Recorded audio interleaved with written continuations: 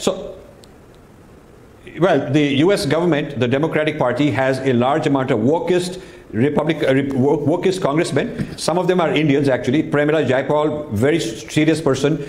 And you know, the lobby that is turning caste into a form of racism is very strong. And Harvard has actually enacted policy that caste should be treated as race. So have many other universities. So this equating caste as racism is becoming almost a de facto standard in many places in public life.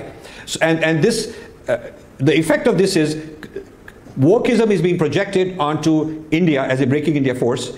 It's being brought into the Indian education system as liberal arts, because foolishly the NEP 2020 introduced liberal arts of the Harvard variety, and liberal arts of the Harvard variety is filled with wokeism, and that's entered India.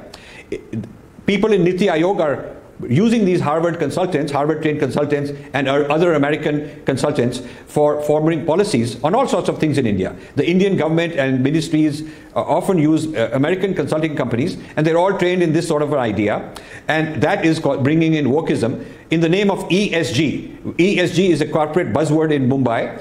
E stands for environment, S for social justice, and G for governance. So to improve social justice in your corporate environment, these kind of wokeist ideas are being brought in through the HR department.